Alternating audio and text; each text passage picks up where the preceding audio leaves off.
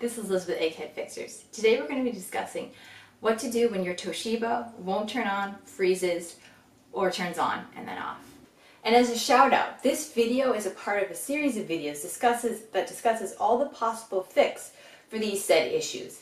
Because as you know, not one repair doesn't cover every problem.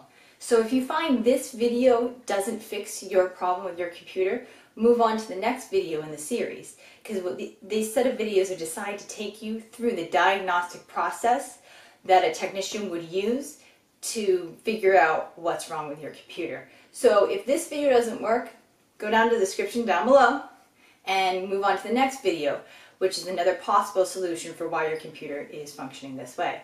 But that's enough talk. On to the repair. Reminder, if your computer is starting up but the screen is staying black, that's a different fix. The video is down below. If your computer is starting up but restarting over and over again, that's a boot loop. That's also a different issue. We have a link down below for that. Now, first of all, we're going to have you unplug your power cord and take out your battery. Now, this is a procedure that oftentimes when you call into warranty repair from your manufacturer or an IT support line, they'll have you do this procedure because it's just that effective. Now, once the battery is out, once the power cord is unplugged, now you're going to hold down your power button just like so, and you're going to hold it down for 1 whole minute. Now, after that 1 whole minute is up, you're going to go ahead and release your power button. What this does is it releases any sort of buildup that's in the system that could be preventing your computer from working properly. Now, if you find that this doesn't work, don't give up. We have 2 more parts to this procedure. You're not done just with this first simple step. So you're going to put the battery back in and plug the power cord back in like you see us doing in this video.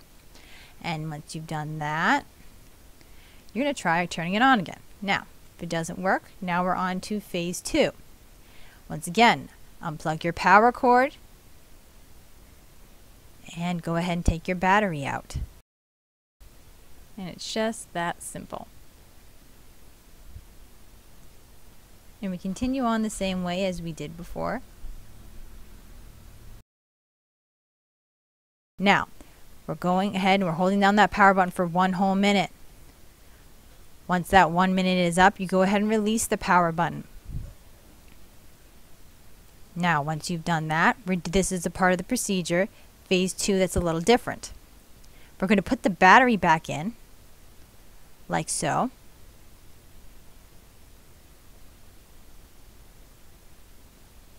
And once that's done, we are not going to plug the power cord back in. Now, what this does, once you've released that buildup and you put the battery back in, if you find it miraculously turns on, then you know that there's a problem with your power cord. Your power cord is putting too much energy, putting too much power into the system, which is preventing your computer from working properly. Now, once again, there's phase 3 to this procedure. If this doesn't work, take out the battery, unplug the power cord, and we're going to do it again, and we'll do it a little differently this time. We're going to hold down that power button for 1 whole minute, like before, and then after that 1 whole minute, we're going to release the power button. And once again, this is the part that is different. Once you've released that power button, you're going to go ahead and you're going to plug your power cord back in. And this time we're not going to plug the battery in, and we're going to try turning it on again.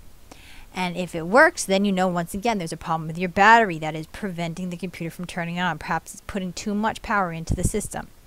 That completes step 1 in our troubleshooting series. Go ahead and continue to the next video. Thanks for watching. If you found this video in any way helpful, please like and share. If you have any questions or comments, go ahead and leave them down below, and we'll do our best to get back to you as soon as possible. If you like do-it-yourself computer repair videos, if you like free IT advice, or if you like being able to take care of your computer yourself, go ahead and subscribe. And from one egghead to another, this is Liz, signing out.